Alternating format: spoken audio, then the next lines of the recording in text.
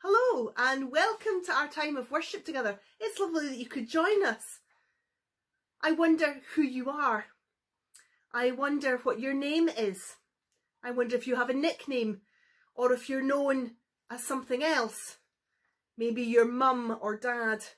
Maybe you're an uncle or an auntie. Maybe you have a nickname that's stuck.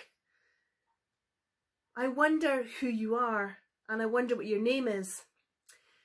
Today we're going to be thinking about names and how important they can be sometimes, and how sometimes you just are who you are and there is no name that we can give to that. Please join us in our worship today. We're coming to God together and we're going to say a prayer together. For those of you listening on the telephone system, I hope you can follow along. For those of us watching on YouTube, the words are going to appear on the screen as we say together our Moses prayer, which we'll read again and again over the coming weeks as we travel with Moses and God's people out of Egypt and into a whole new world.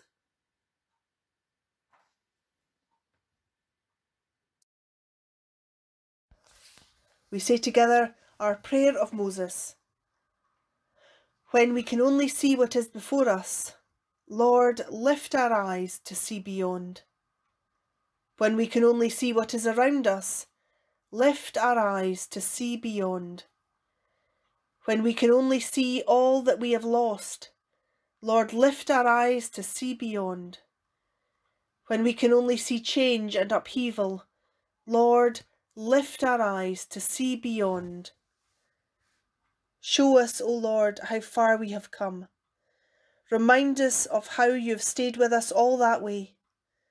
Reassure us that you still walk beside us. Restore our faith in all the new things you reveal and the new paths in which you lead us. And though we may not recognise the places we now inhabit, may we trust in your goodness, which is for every generation. Lord, lift our eyes to see beyond. Amen.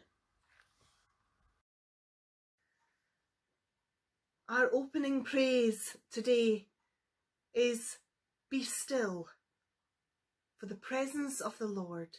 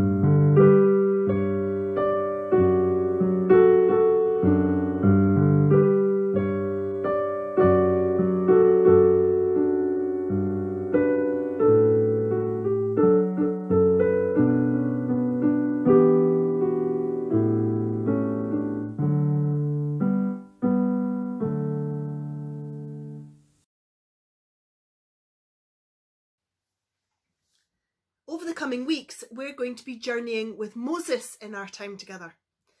These are the lectionary texts for the next couple of months, and it gives us an opportunity to really explore the story of Moses and the story of God's people as they went out to a new place with no idea of what was before them.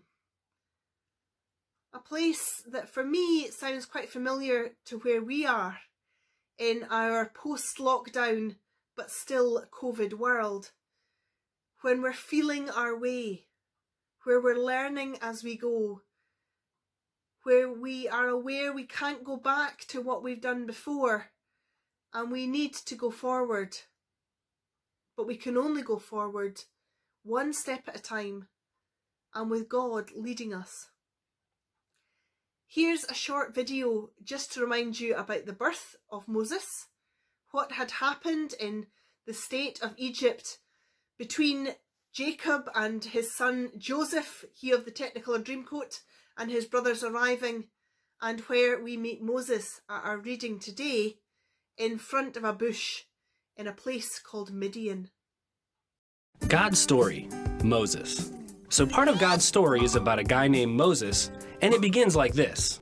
When Moses was born, God's special family, the Israelites, were living in Egypt as slaves. But there were so many Israelites that Pharaoh, Egypt's ruler, was afraid they might attack him. So he ordered that they work extra hard and made a law that all new baby boys had to be killed. Well, baby Moses' mom didn't want him to die, so she came up with a plan. She put him in a waterproof basket and hid it in the Nile River. Before long, Pharaoh's daughter, the princess, showed up. She found the basket and realized Moses was one of the babies her dad was trying to kill. But instead of hurting Moses, she adopted him.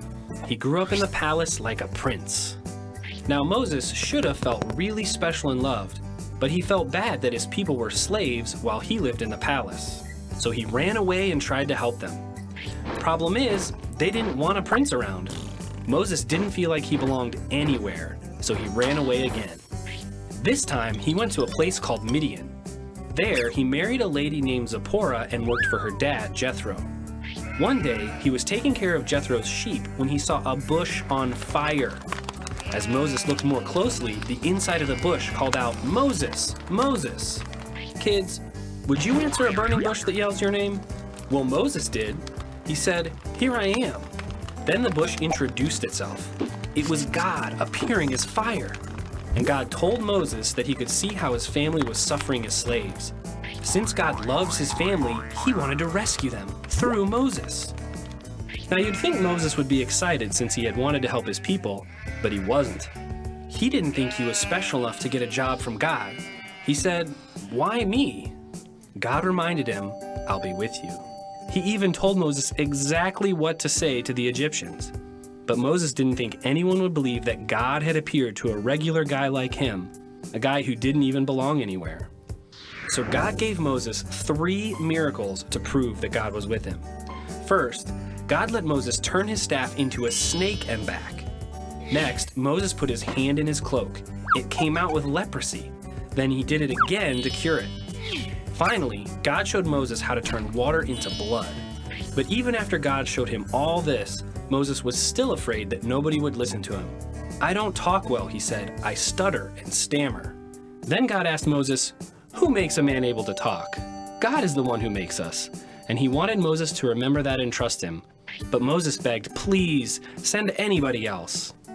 Fortunately, God loves us even when we're afraid to trust him and we don't realize how special we are to him. He let Moses bring his brother Aaron along to do the talking. After that, Moses finally realized he belonged in God's family. He didn't have to run away anymore, so he obeyed God and followed him. He took his wife and sons to Egypt to tell the Israelites that God was going to rescue them. The Israelites believed that God was with Moses, and they were so excited to be rescued that they worshiped God right away. And that's the story of Moses. So in case you missed it, here's the quick version. God's family lived in Egypt. They were slaves. Pharaoh said baby boys must die. Moses' mom had a plan. Moses was adopted. He ran away. Moses returned to his people. He ran away. God appeared as fire. Moses argued with God. Finally, Moses obeyed. He knew he belonged in God's family. And that's a part of God's story.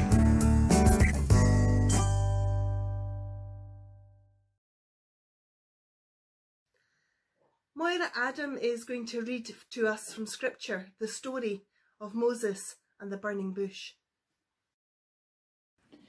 Today's reading is from the Old Testament, Exodus chapter 3, verses 1 to 12. One day, while Moses was taking care of the sheep and goats of his father-in-law Jethro, the priest of Midian, he led the flock across the desert and came to Sinai, the holy mountain. There the angel of the Lord appeared to him as a flame coming from the middle of a bush. Moses saw that the bush was on fire, but that it was not burning up. This is strange, he thought. Why isn't the bush burning up? I will go closer and see. When the Lord saw that Moses was coming closer, he called to him from the middle of the bush and said, "Moses, Moses."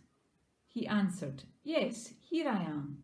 God said, "Do not come any closer. Take off your sandals, because you are standing on holy ground. I am the God of your ancestors, the God of Abraham, Isaac, and Jacob." So Moses covered his face because he was afraid to look at God. Then the Lord said, "I have seen how cruelly my people are being treated in Egypt. I have heard them cry out to be rescued from their slave drivers. I know all about their sufferings. And so I have come down to rescue them from the Egyptians and to bring them out of Egypt to a spacious land, one which is rich and fertile, and in which the Canaanites, the Hittites, the Amorites, the Perizzites, the Hivites, and the Jebusites now live. I have indeed heard the cry of my people, and I see how the Egyptians are oppressing them. Now I am sending you to the king of Egypt, so that you can lead my people out of his country." But Moses said, "God, I am nobody. How can I go to the king and bring the Israelites out of Egypt?" God answered, "I will be with you, and when you bring the people out of Egypt, you will worship me on this mountain. That will be the proof that I have said to you." God bless to us this reading of his holy word. Amen. What's your name? I'm Margaret. It means pearl, or so I'm told. But I'm named after my Granny Wiley. And that, for me, means much more than being called Pearl. Moses had a name that meant out of. It also meant son of. In Hebrew, it meant out of. And actually, the fact that Moses was pulled out of the river and eventually led his people out of Egypt is very apt. But in Egyptian, Moses was a part of a name that was used to mean son of. So you would get Tutmos, son of Tut. He had a name that was both Hebrew and Egyptian. And that's the place where we first meet Moses. A man who was both Hebrew and Egyptian. He was the right man in the right place to take God's people where God needed them to go. Just as an aside, his big sister Miriam, who watched him as the basket settled in the reeds, and it's quite possible that Moses' mother knew exactly where the Pharaoh's daughter went to bathe and placed the basket just near where she would find him. Miriam means rebellion, a strong woman, even as a young child who was willing to go up to the daughter of the Pharaoh and offer her mother as a nursemaid. We're going to hear about Miriam later on in our story, when she joins the men in leading God's people as they travel towards a promised land. They don't know where, they don't know when, and they don't even know how. But Miriam helps to lead them there.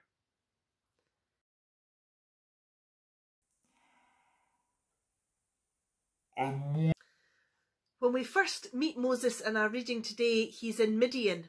watching the sheep of his father-in-law Jethro, when he sees a bush that has set alight. Now, in our cartoon we saw a small bush.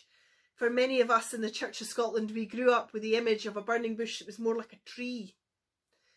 Whichever it was, it doesn't hugely matter, because seeing a tree or a bush that is completely aflame and yet not consumed is something phenomenal, something beyond all reckoning. And Moses knew that it was something beyond all reckoning. And in time, he knew that it was God in the flames. And he approaches, and God tells him to take off his shoes. Take off any barrier between him and the holy ground on which he's standing, and to come.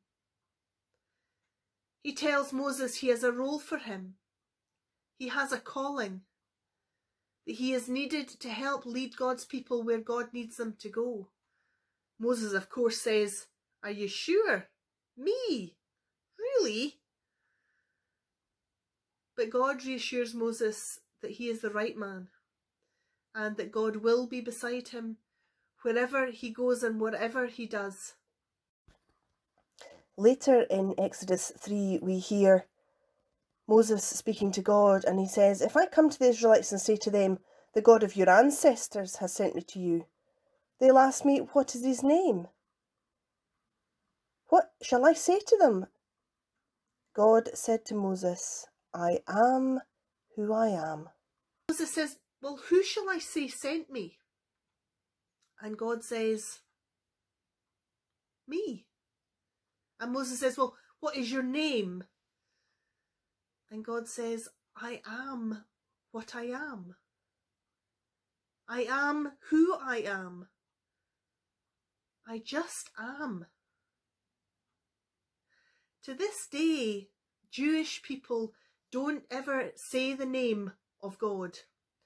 They either write it as G-D, or they just pronounce it and say it as the Lord. The Lord sent Moses. He who shall not be named, because I am what I am. As many of you know, one of my favourite songs from one of the musicals is from La Cage aux Folles, and it says, "I am what I am." And it's about a character who realises he has to live his true self. He has to be who he is inside and not put on a front to the world. And he sings, "I am what I am. No regrets, no excuses. I am what I am." God asks us just to accept that God is what God is. That God is who God is.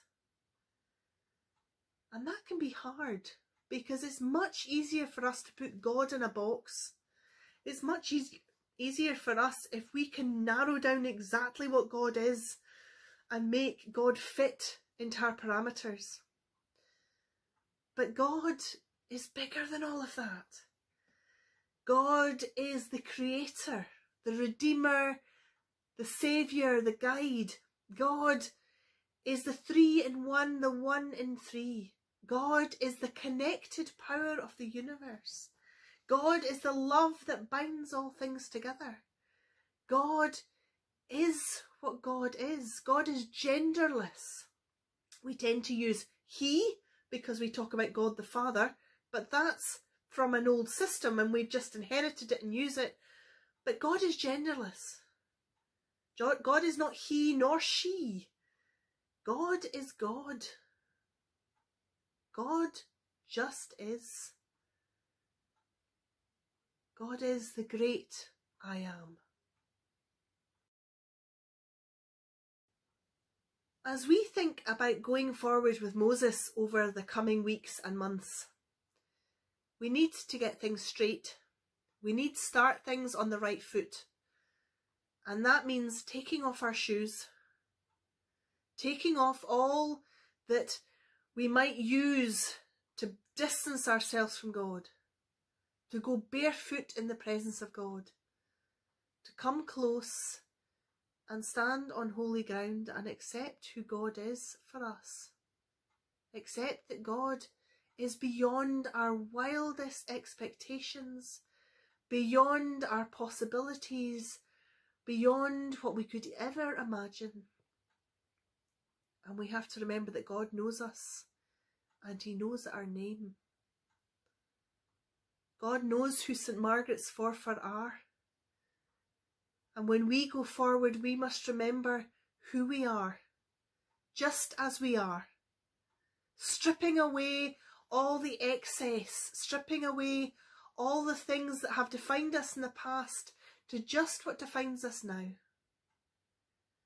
A community of hope, a worshipping fellowship, a friendship across a community. We are St Margaret's, we all are, and we're ready to go where God leads. Amen. Gordon Menmuir is going to lead us in our prayers for others.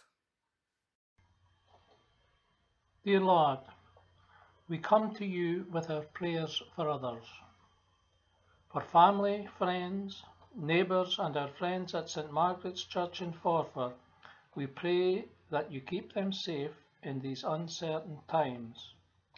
We pray for doctors, nurses, paramedics and all other hospital staff who have been working tirelessly and putting their own lives at risk to save the lives of those who have fallen ill. We pray for those who are still ill and weak, even after all this time, and trust that you will give them strength. We pray for the emergency services, the police, fire service, etc., who work long hours and often in dangerous situations to serve us and keep us safe. Dear Lord, we pray for the continued work of the scientists searching for a vaccine for the COVID-19 virus and hope that a breakthrough will be made soon. We thank and pray for the teachers in our schools for the work they do to teach our children as well as keeping them safe while doing so. Our young people have been through a stressful time recently. We think of the sick and elderly who are in homes at present and who may be feeling lonely or neglected. Please be with them. Please, Lord, bring aid and peace to the countries of the world who are in a state of famine or war, sometimes at no fault of their own, and who need help to lead a better and safer life. God be with us in all we do. Let us join together in the Lord's Prayer. Our Father, who art in heaven, hallowed be thy name. Thy kingdom come, thy will be done on earth as it is in heaven. Give us this day our daily bread, and forgive our debts as we forgive our debtors. And lead us not into temptation, but deliver us from evil. For thine is the kingdom, the power, and the glory, forever. Amen.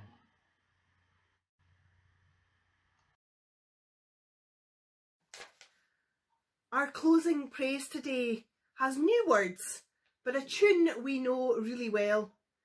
And it's called, O God, You Called to Moses.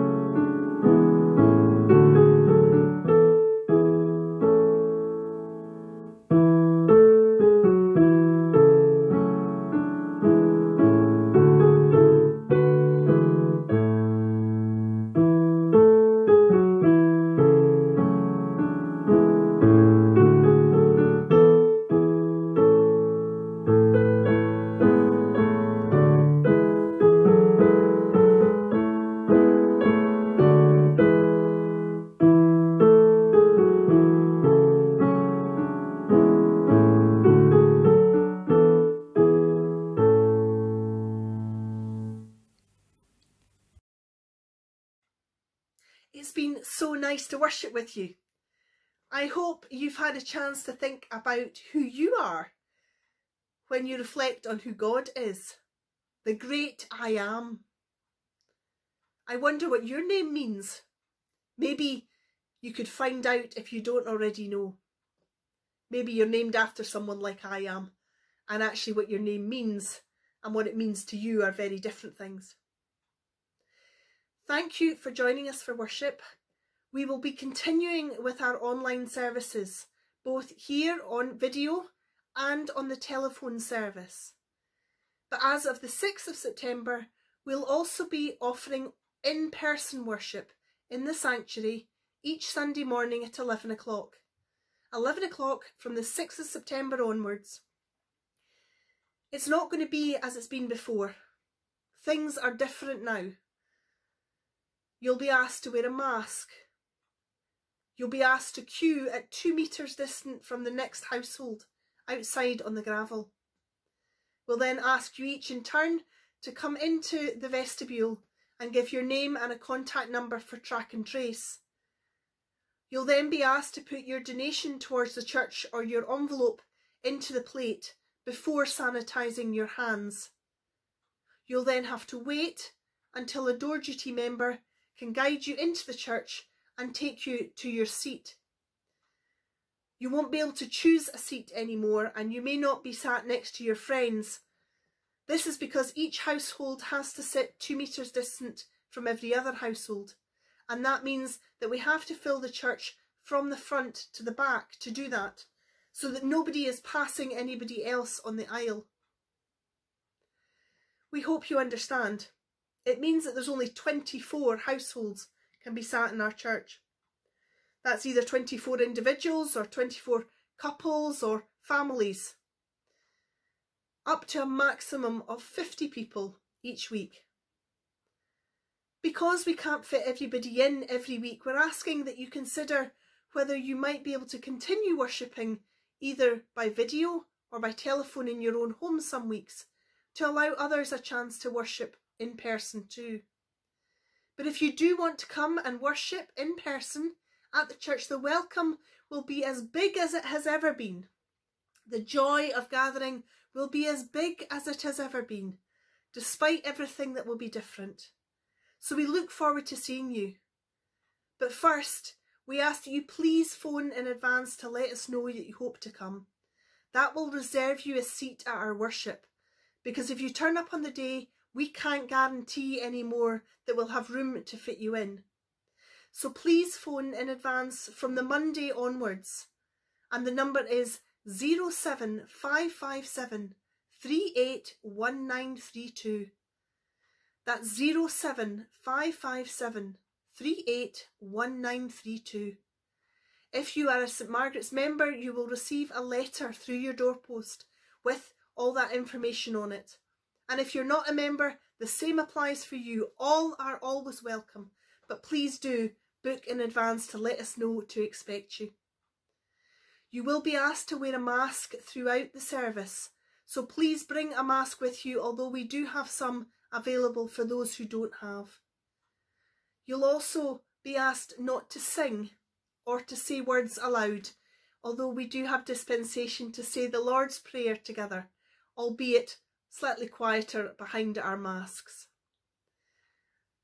I hope that you continue to worship with us online and in person as we travel together as God's people into a new and promised land of milk and honey and all good things. In the meantime, stay safe, stay well, and stay in the love of God. May the blessing of God Almighty, Father, Son and Holy Spirit be with you and those whom you love, for this day and forevermore. Amen.